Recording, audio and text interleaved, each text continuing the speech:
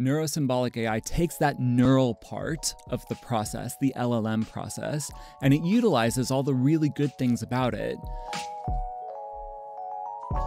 So the way that neurosymbolic AI differs from LLMs, particularly when it comes to accounting, is LLMs are very much like a black box. You throw something in, it's going to give you some sort of output that may be 80% correct, right? But with no reasoning trace or comprehensive understanding of how it arrived at the solution. That's where neurosymbolic AI steps in. Neurosymbolic AI takes that neural part of the process, the LLM process, and it utilizes all the really good things about it. But then it understands that LLMs can fall down that 20% of the time.